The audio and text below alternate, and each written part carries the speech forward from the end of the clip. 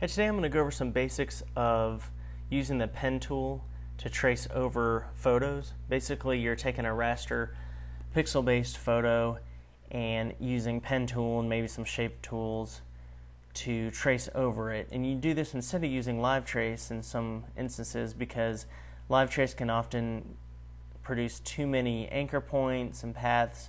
And if you want something that's more customizable, something that doesn't have too many anchor points, and you can really create a look that you want to, that's more customizable, more of what you're looking for, then you may want to just manually create it with the pen tool. It takes a lot more time than live trace, but oftentimes it's worth it. Here's one example I have here. This is one I have actually up on iStockPhoto.com. And I'll just zoom in to show you. This would be kind of relatively easy to create once you got used to the pen tool. You would click some straight lines here, and you'd have to zoom in here and actually do more of the detail, which isn't too easy in here. So like this is one object, this is an object, this is an object. So these lamp posts, that transformer, the one across the street light across the street. So I basically took a photo I had taken of a street and focused on the street lights and a sign and did that. Here's a related one. So this is kind of an example that you could trace over, okay, if you place that. Okay, another one, I have a tutorial up on the site, photoshoptutorialsandtips.com, of using public domain photos and drawings, and using that to live trace. This is from Alice in Wonderland. It's so old that it's in the public domain, and this is just the result of what I came up with. And of course, once you trace it, you can still edit it and adjust the settings and all that, as far as using the direct selection tool, grabbing the anchor and paths, and adjusting the edges of it and whatnot if you needed to. But that's a pretty simple one. It's just one color, okay? Our example will do a couple more than that. So go ahead, and if you want to follow along, go ahead, and this will be pretty short, just an intro to it. Go ahead and go to Adobe Illustrator, go to File New, hit OK, and then go to File Place. And what I'm going to do is choose this duck one. Uncheck the link so it actually embeds into the file. So this is a photo of some ducks at a lake, and I'm going to click and drag the corner and hold shift to maintain the correct proportion. And so you have it here, and what you want to do is click the pen tool, and first you want a specific color. You're not going to have every single color in here because you're just going to have a certain gradient of colors in there.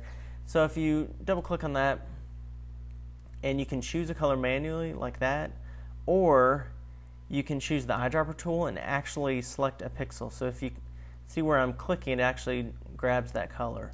So I'm going to click that black there, and then the pen tool. And what I'll do is, how the pen tool works, if you click and let go, and then click and let go at the other end of a curve and kind of pull it out like that. Now if I click here, it's going to actually keep curving over like that. So to reset this curve, go ahead and click again on this most recently clicked anchor, and that will reset the angle. So now you can click like that again, and click like that. Again, I want to reset it, and this is going to be kind of pretty basic, and it won't be exactly. And you can always adjust the opacity of this, or move it over and to see underneath. You can also use layers. If you go to Window and then Layers, and you can put a bunch of your different shades on different layers. So you can put all the blacks on one layer, all the dark blues on one layer, all the greens on one layer, so it'd be a little bit more manageable. So once you have that, you can start another one, but first I want to say, I'm just going to click off here so nothing's selected, and click the eyedropper tool, and I'm just going to get this beak color here, maybe that, and then again go back to the pen tool, and oops, I didn't want to select that one. You don't want it to combine with our previous one, so do something like that. I'm just going to do this really quick. So you get the idea right there, okay? Then you'd want to put on top the eye. So like this has the eye right there. You could actually, instead of using the pen tool, you could use a circle or ellipse tool, but I'm just going to click and drag and do it in there. But I'm going to make it, instead of that dark, I'm going to change it a little bit and make it, maybe even make it white. Okay, and then bring this back over. And so you kind of have a basic idea here what I'm talking about. And then you would go over those other ones as well. It'd be up to you what to include. If you have this on its own layer, the reason you might want to do that is if you go to Window Layers, and you could click the eye icon next to it, see how they're all in the same layer now, so it's you couldn't do that. But if you hit New Layer, and if you take the paths and move them onto that new layer, and then I just have the image on layer 1, so I can click this eye icon and it removes the opacity of it. Removes the the visibility of it.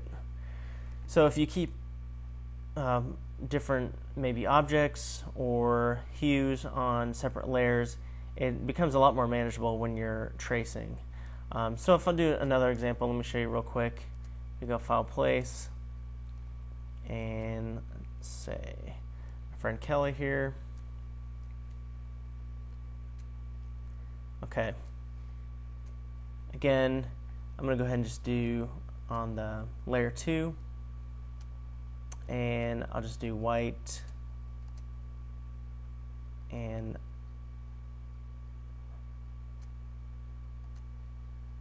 it's kind of like this curve here for the.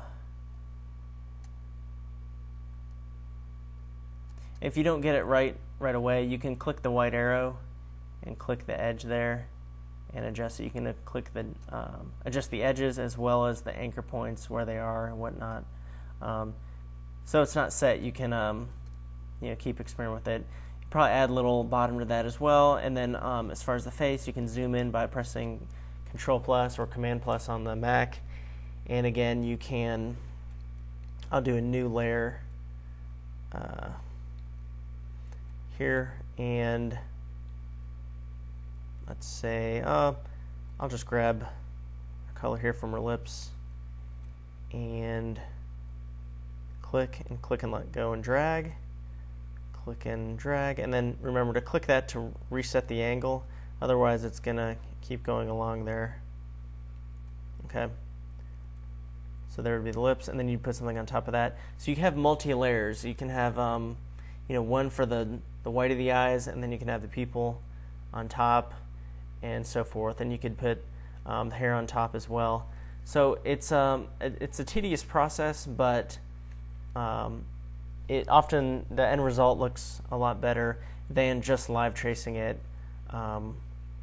It's a lot more customizable. Okay, thank you.